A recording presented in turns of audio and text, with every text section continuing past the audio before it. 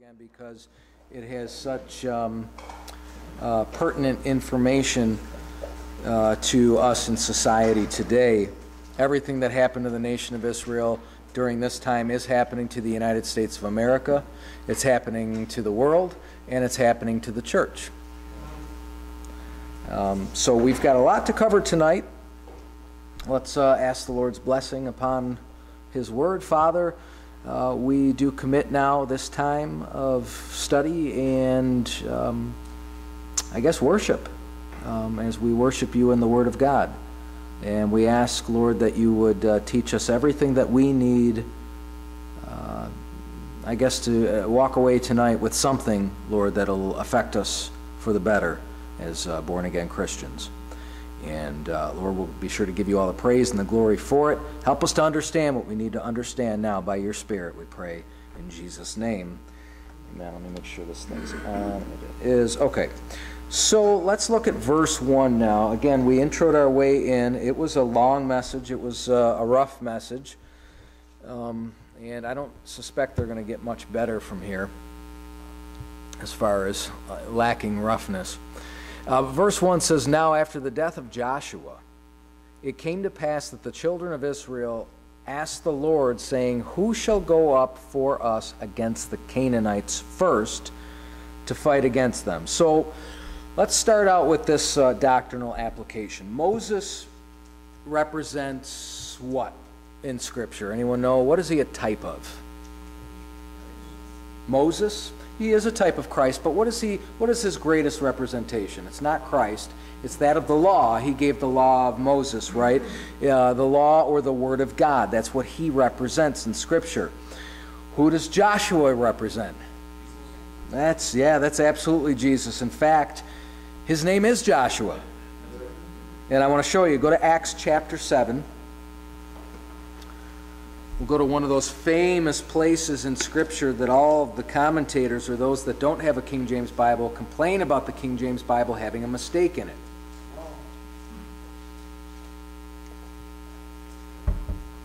And I understand why they would come to that conclusion here. I really do. But if you approach the Bible with the eyes of faith, rather than, criticism, textual criticism, I think God is willing to show you a little bit more. You've just got to be willing to humble yourself. And then He'll show you these things. And I think He does this on purpose. I really do. As Isaiah 28 says that, His word is like a snare, that you may go and fall backwards and be snared and taken. That's why He made it line upon line, precept upon precept, here a little, there a little. But Acts chapter 7, verses 44 and 45 say this: "Our fathers had the tabernacle of witness in the wilderness, as He had appointed, speaking unto Moses that he should make it according to the fashion that he had seen, which also our fathers that came after brought in with Jesus into the possession of the Gentiles, whom God drave out before the face of our fathers unto the days of David." What is this even talking about here? Does anyone know? It's when they came out of Egypt and got into the promised land, the Gentiles' land. Right? Who went with them, according to verse 45? Jesus. Do you know every modern Bible makes that Joshua? Do you know why? Because Jesus wasn't there. Joshua was there. Joshua's the one that brought them into the land. That can't be right. You see, so verse 45. Verse 45. It says Jesus came with Jesus. Are we having trouble? You see it? Verse 45. Yours says Joshua? Throw that thing out. Acts 7:45. Does anyone else have Joshua? Yeah, no. I don't know what you got there, my dear. That was a publisher going, boy, God screwed that up. Yeah, no. See what you have. I'm glad. That's actually glad that you. I'm glad. Yeah, okay, that doesn't matter. You know, publishers of King James Bible don't believe the King James Bible. They publish it to make money. Sure. Yeah. Get yourself a Ruckman or a Hoffman or a Schofield. You know, I mean, hey, it's, you know, if that book's precious to you, I'm sure there's, you know, you got a lot of memories to it, but that's wrong. What they got there is absolutely wrong. What it is it's the name, it's a Greek name, Iesus. That's Jesus. Everywhere it's translated in the New Testament, it's translated as Jesus. Until they get here, because they can't believe that that's Jesus. So then they go to a Hebrew form, which would be Yeshua, and they say, no, it's Joshua. Because they got to cover up God's mistakes. Yeah. Joshua never appears as such in the New Testament. It always appears as Jesus, because their names are synonymous. It's Yeshua in the Old Testament, which we would say is Joshua, and Jesus in Greek, which is Joshua, but it's Jesus. And both mean Savior. So, again, the NIV, they freak out, error, you know. No, listen, if you've got Joshua in there, you're going to miss the typology. And that's why this is so important. See, Moses, again, he is a type of the law. And as a type of the law, he could not bring the Jews into the promised land. The law can't get you there. You need the captain of the host. You need the Lord Jesus Christ. Joshua was a type of Jesus. He was the one that was able to finally make that go. They tried to get there. Their religion, they had the religion first. And by the way, the law came before Jesus came, at least as far as in the flesh. So that's the typology there. They couldn't get in under the law of Moses. They could only get in under the deliverer, Joshua. So now, that said, when Moses and Joshua were absent, verse 1, Israel falls into apostasy. When Moses and Joshua were present, Israel, though, or through accountability, always stayed the course. So that brings us to the practical application. Go to Exodus chapter 32. Exodus 32.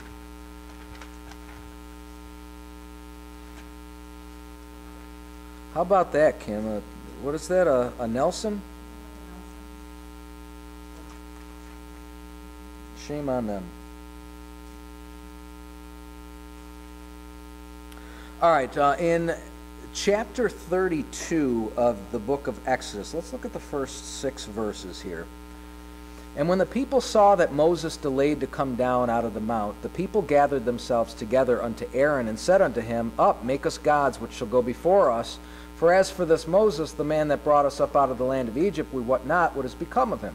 And Aaron said unto them, Break off the golden earrings which are in the ears of your wives, of your sons, and your daughters, and bring them unto me. See, they were getting their ears pierced back then too, even the dudes were. Verse 3, And all the people brake off the golden earrings which were in their ears, and brought them unto Aaron. And he received them at their hand, and fashioned it with a graving tool, and after that he had made it a molten calf. And they said, These be thy gods, O Israel, which brought thee up out of the land of Egypt.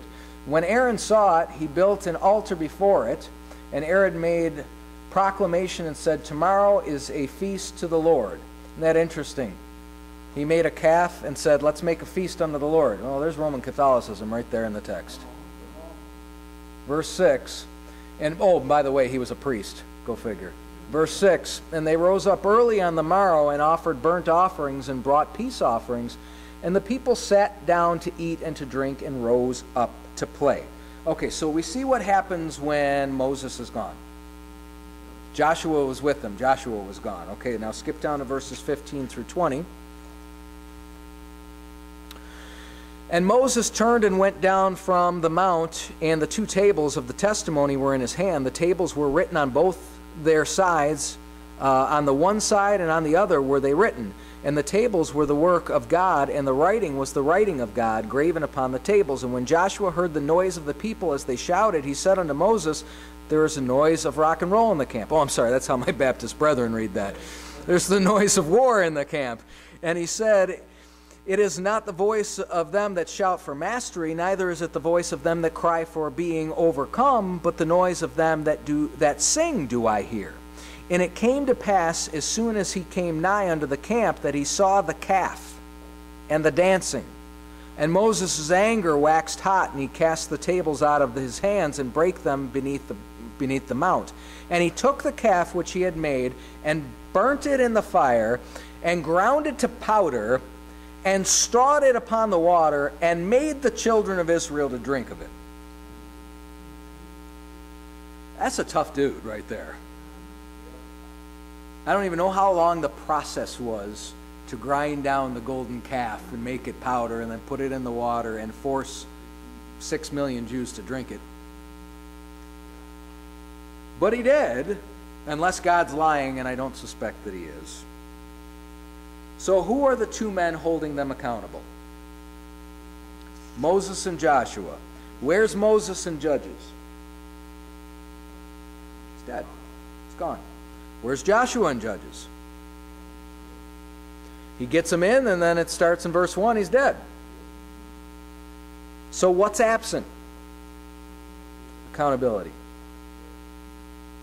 Yeah, it's leadership, but leadership brings accountability if you got the right leaders in place. Most pastors of today do not bring accountability. They got, their paychecks that they're worried about, and if they hold you accountable, you'll leave. So they don't. It's the whole story of Judges. It's the whole story of man. Look at the 21st chapter. It's the very last verse of the book. And we're going to, of course, come around to this. We'll do a whole message on it. It's also found in the 17th chapter. The Lord says it twice. In the mouth of 2 or 3 witnesses, let every word be established. Judges 21:25 says, in those days there was no what? Who's the king? He's leadership. What is that? Accountability. In those days there was no king in Israel. Every man did that which is right in his own eyes. That's how the book ends. How will your life end?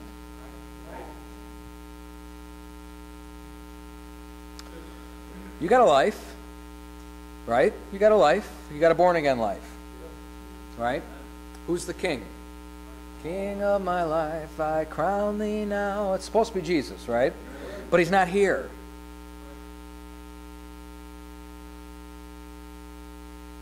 Say, well, Moses wasn't there either, right? And that was the trouble. They did have the law of Moses. That's what you got. All you got left is a book. An old, archaic book that apparently has lots of mistakes in it that people got to fix. How's your life going to end? That's going to depend on what accountability you let in. Are you going to let Jesus be the king through his word? Are you even going to allow a pastor to ever say anything to you? I haven't seen you in a couple weeks, brother or sister. He's rude. All right, I don't care about you, brother or sister. Do whatever you want. You're going to anyhow, because you're going to do that which is right in your own eyes. You know what? This is fun. This is a side note. Do you know what Ephesians actually teaches? Ephesians chapter 4. When it talks about he gave some apostles, some prophets, pastors, teachers, right? It goes on to say for the perfecting of the saints, for the work of the ministry, for the edifying of the body of Christ. Do you know what that means? That you got saved by Jesus, right? Shed blood of the Lord Jesus Christ made you born again. The Holy Spirit of God is living in you, right? And you'll never be perfected without a pastor. That's the Bible. Oh, I don't need a pastor. Okay.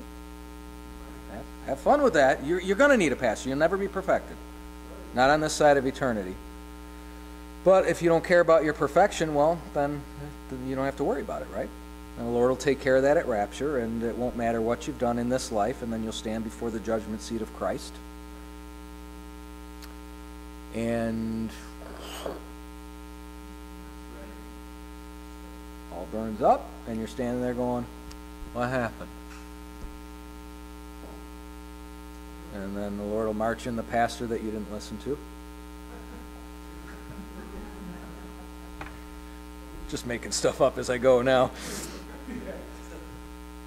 Back to Judges. It's true though. How are you going to end your life? You know, how's your book going to end?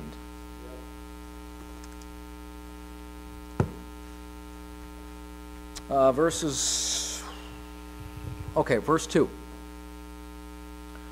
No, we got to read them in conjunction. Now, after the death of Joshua, it came to pass that the children of Israel asked the Lord, saying, who shall go up for us against the Canaanites first to fight against them? And the Lord said, Judah shall go up. Behold, I have delivered the land into his hand. See, it's so right in God's sight. He said, I've already given this to him. Judah's going to go up. It's delivered. Past tense. Right? So before we go into the preaching side of this, how did they ask? Because we want to teach through this series as well. How did they ask? Moses isn't there.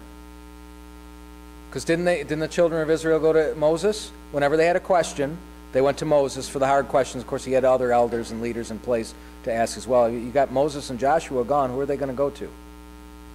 They're going to go to the priest. Let me show you. Go to Numbers chapter 27. This is one of those strange things. I don't even know half what to do with it, to be quite honest with you. It's so weird.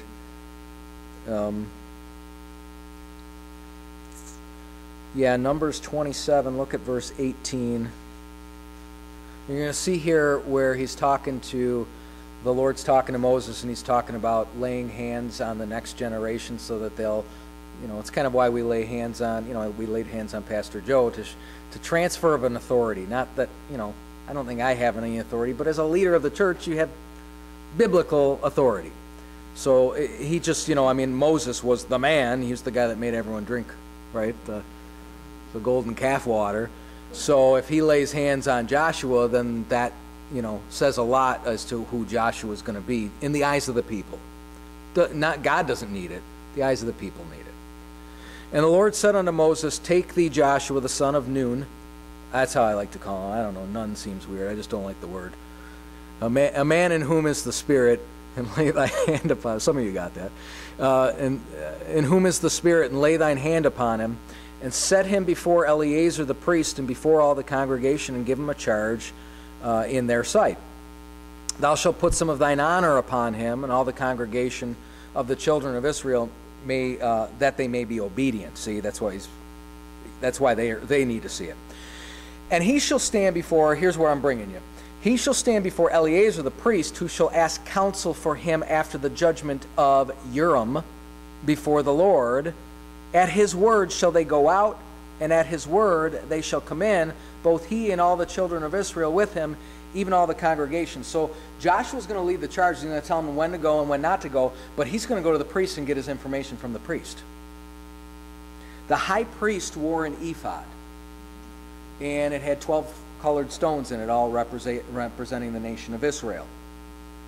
And he wore this thing called a Urim and a Thummim, and it has nothing to do with the Book of Mormon and their plates of gold and all that stuff. And I mean, didn't they have like Urims and Thummims and things that, you know? Yeah. And they're able to use that. You know why they're able to use that? Because no one actually knows what they were. Nobody knows what they were. And if you got a commentator that says they know what they were, you know, please, you got a photo, a drawing, someone's depiction, something. We've got what the Word of God talks about. It doesn't give us that much information. We know what it means. Urim means light, and Thummim means perfection, if you were to go to the meaning of the Hebrew word. So what it's supposed to do is give you complete illumination or perfect understanding. You could look at it either way. Again, we have no idea what it was. But the thought behind it is that with those stones, that they would, when a question was asked before the priest, that the stones would light up, kind of like representing different letters of the Hebrew alphabet, in the same sense that, you know, like a telephone number. And if I were to press, you know, 2, 3, and 4, it's got letters that are representative as well. beyond that as well, because they all represent different tribes of Israel, if the Lord said, if the question was, who's going to go up to battle? Well, they go to the priest, and then Judah would light up. Phone home. Right? just saying to lighten up. I don't know. It's strange. But what did the Lord say, now that we've gotten past the hows, sort of? What did the Lord say? Who's going to go up? Judah. Why Judah? Why first? Reuben was the firstborn, right? He lost his birthright. Who did he lose it to? Not Judah. He lost it to Joseph. He lost the birthright to Joseph. But Judah was the prevailer or the preeminent one among his brethren, and there's scripture for it. It's prophecy. Genesis 49 and verse 10, if you want to flip there. Let's do so quickly. I'm trying to move through this quickly. Genesis 49, verse 10. And then the fulfillment of that is 1 Chronicles 5, if you want to get that as well. Genesis 49, 1 Chronicles 5.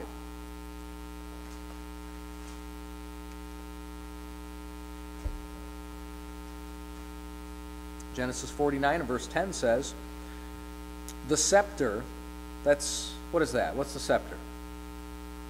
Who would have a scepter? A king. King would have a scepter. So the authority, the right to rule, the leadership, the king, that shall not depart from who? From Judah, nor a lawgiver from between his feet until Shiloh come. And now there's a very specific reference to Jesus Christ. Shiloh, peace. And unto him shall the gathering of the people be. Now the fulfillment of that is 1 Chronicles chapter 5 verse 2. Says, for Judah prevailed above his brethren, and of him came the chief ruler. But the birthright was Joseph's. So the birthright belonged to Joseph, but according to the prophecy of Genesis 49, listen, this king is going to come out of Judah. And the authority and the right to reign is going to come out of Judah. And then we even find that Judah prevailed above his brethren in the text. Okay, so far so good? All right, back to Judges.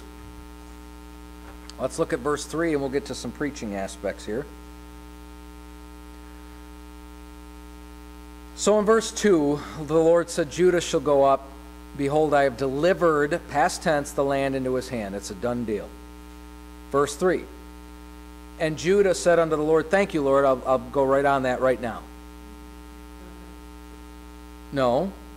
Judah said unto Simeon, his brother, come up with me into my lot, that we may fight against the Canaanites, and I likewise will go with thee into thy lot. So Simeon went with him. So what did Judah do? What is this? It's a compromise of the Word of God. It's ever so subtle. Because he went, but the question was, who's going to go first? And the answer was, Judah will go up. I've delivered it into his hand. He didn't say Judah and Simeon shall go. So what's the problem with Judah? God's word isn't enough for him. He's got a faith problem. Church has a faith problem. We see a clear-cut verse and we begin dancing around it. He had a clear-cut instruction and he began dancing. So what did he do? Look at Proverbs 30. I'll show you this proverb here. Proverb 30 and verse 6. Is this the right reference? Yeah.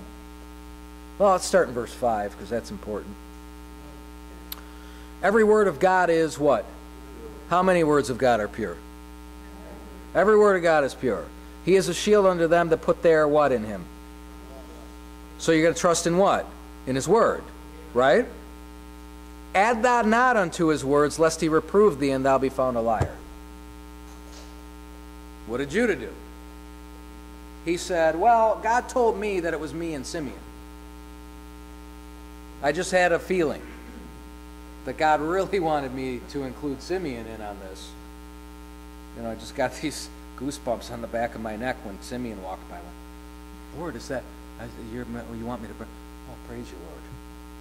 Well, we're going to bring Simeon in. I'm getting an impression, an unction from the Holy Ghost now. That's what we do. Well, hopefully that's not what we do. But that's what's done. And we do things like that too, maybe not in such a charismatic way. But we try to include people in on our battles as well. And there's ways that we can do that without compromise of the Word of God, and then there's ways that we do it and we do compromise the Word of God. Look at Jeremiah 17, verse 5. Here's the issue with this particular situation. God says, I've delivered, past tense. And Judah didn't believe God. And, I mean, I get it. Have you ever read a Bible verse where you went, that's great, Lord. I don't know how to live that. I believe it. But I'm not ready for that. Well, you can honestly say, I mean, at any point in time, Judah could have gotten down on his knees and said, Lord, I'm scared. But he didn't. Instead, he began to trust in the arm of flesh. Look at Jeremiah 17 and verse 5. Thus saith the Lord, cursed be the man that trusteth in man, and maketh flesh his arm, and whose heart departeth from the Lord. So I could have trust, full trust in the Lord, and he could give me the victory. But I have a hard time trusting the one who created me. But I've got a far easier time trusting the person, I don't know, that has a little snot on his face right now. You know what I mean? That's crude, but it's the first thing that came to my crude mind. Just this imperfect man that looks like an idiot, that talks like an idiot, that walks like an idiot, that makes foolish decisions. And rather than trusting in God who never made a mistake, I'm going to trust this very flawed individual. We'll say that has a little food left on his beard. Just looking at Steve, just in case. Psalm 118 verse 8 says, it is better to trust in the Lord than to put confidence in man. Verse 9 goes on to say, it is better to trust in the Lord than to put confidence in princes. So let's go beyond the fact of just putting confidence in a man.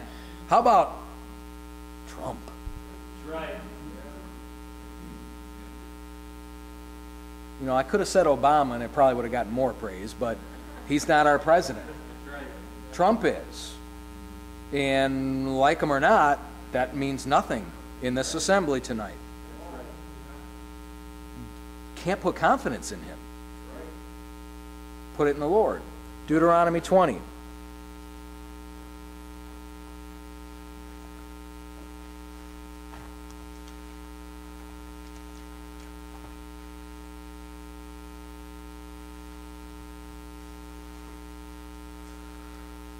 In case you're all worried about a president that can't keep his mouth shut,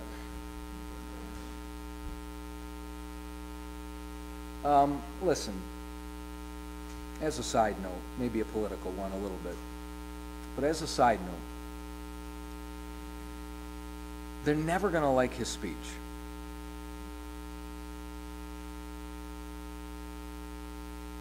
The left doesn't like the Lord. And I'm not saying that Trump is the Lord by any stretch of the imagination. What I'm saying is that if you lean conservative, they're not going to like you. His tweets aren't the only thing they're trying to eliminate. So just because something is deemed as unpopular or hate speech or whatever, so is this. Just as a side note. Just to let you know, I don't agree with everything that he tweets. And in fact, I don't understand why a president's got to tweet at all. Stop tweeting. You're not a bird. Knock it off. Right? But, it's the day and age in which we live, I guess. Deuteronomy 20. Just to say that when they're coming hard, when the media is coming hard against something, Just stow that away here. Okay? Stow that away there. It's not about him. It's about what he has to say. Verse 1. When thou goest out to battle against thine enemies, and seest horses and chariots and a people more than thou, be not afraid of them, for the Lord thy God is with thee, which brought thee up out of the land of Egypt. He was telling them this back in Deuteronomy.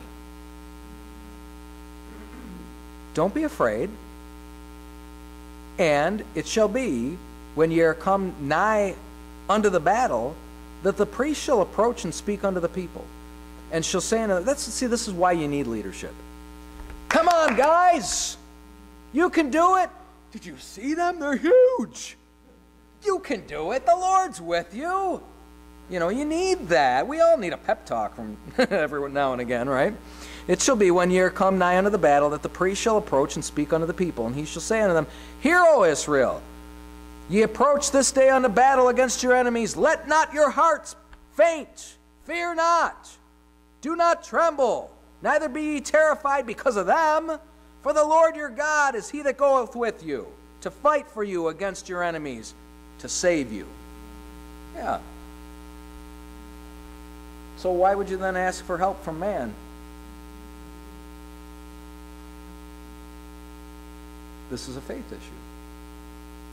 Why do you ask, for something to help skirt you around the Word of God? Why do people come into counsel with a pastor? And if they know they got a biblical pastor, they know what he's going to say. And they're looking to have something counseled to them that they want to hear as opposed to what they know he's going to say. Well, then why are you seeking me out? Because if I agree with you in your error, I'm you in error. I'm an arm of flesh that can't help you. Right? Right. Thank you, Ryan. Verse 4. And Judah went up.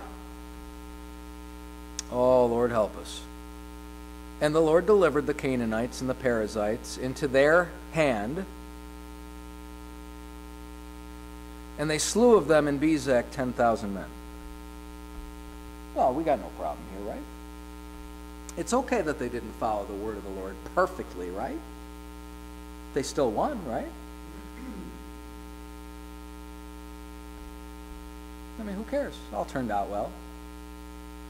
Ecclesiastes 8 and verse 11 says, Because sentence against an evil work is not executed speedily, therefore the heart of the sons of men is fully set in them to do evil.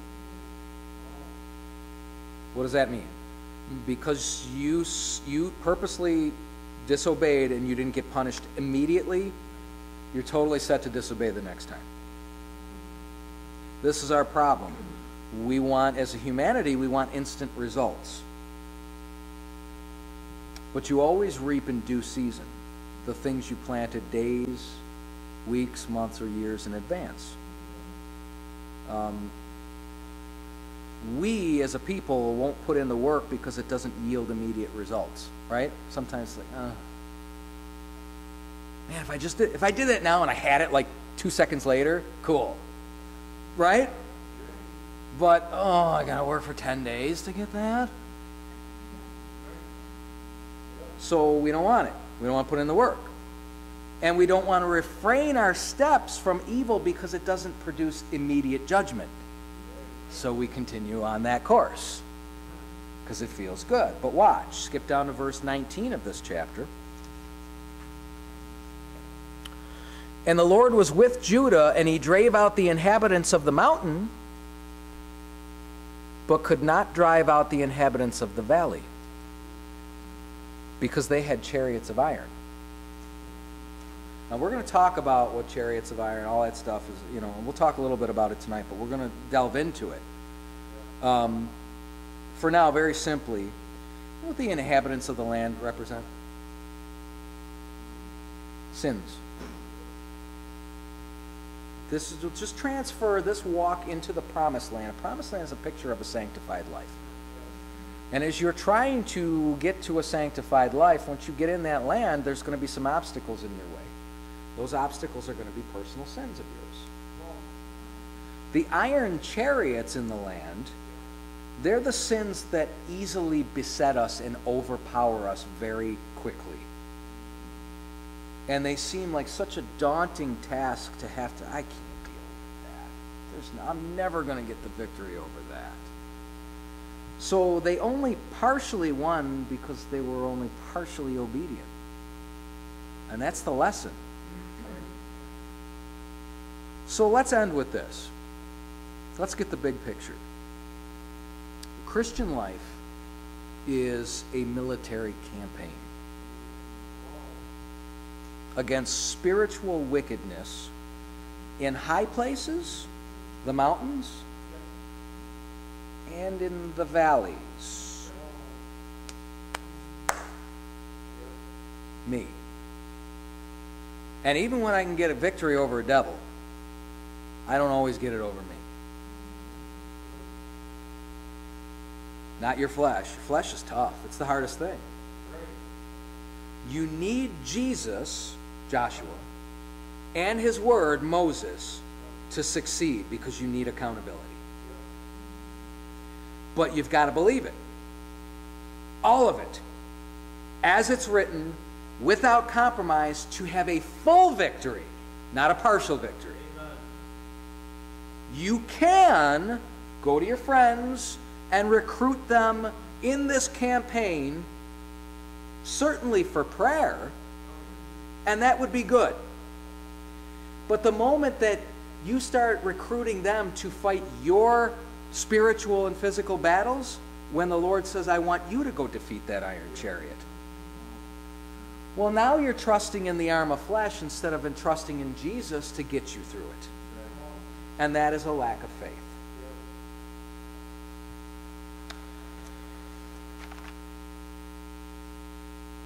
Let me end with this. Don't let the partial victories lure you into false sense of comfort. They won the high places. It's good enough. Thank you, Lord. Listen, if you've compromised, but you don't yet see the judgment, give it time. Because you sowed a seed of compromise. You did not sow a seed of obedience. So you'll get that partial win, and then, of course, we'll be like, woohoo! And that lulls you into the sense of security, like, I don't have to do everything God asked me, and I can still have some good times in this Christian walk. Until they of the valley rise up against you. Lord, the iron chariots! Well, you should have listened to me. Well, it looked like you gave us the victory. Yeah, you know, you're supposed to walk by faith, not by sight. And those of us, you know, I mean, a number of us went to a church together many, many years ago at the First Bible Baptist Church. The whole leadership had changed over. And I remember this very distinctly. I was very concerned, a few of us were very concerned about the change of leadership because it was going a direction, let's just say, we didn't think was biblical. Okay? So I was concerned for sure, but all these people kept coming. And the place started packing in there. And I remember a brother in the Lord look at me in the face, go, isn't this great? It's like, man, look at how the Lord is blessing this. And I thought, you know, I didn't say anything, I just kind of nodded, but I thought, I don't know, is it, you know, and I was still on the fence, but is this blessing, just because there's people here, is that blessing? What does that mean? You know, well, in hindsight, all those people that were there completely turned over within 5 years. Minus a family or two. Completely turned over. Wait a minute, I thought the Lord was blessing with this. What am I getting at? Don't let us, you know, something that you can see with your eyes make you think a certain way about the Word of God and what you can get away with.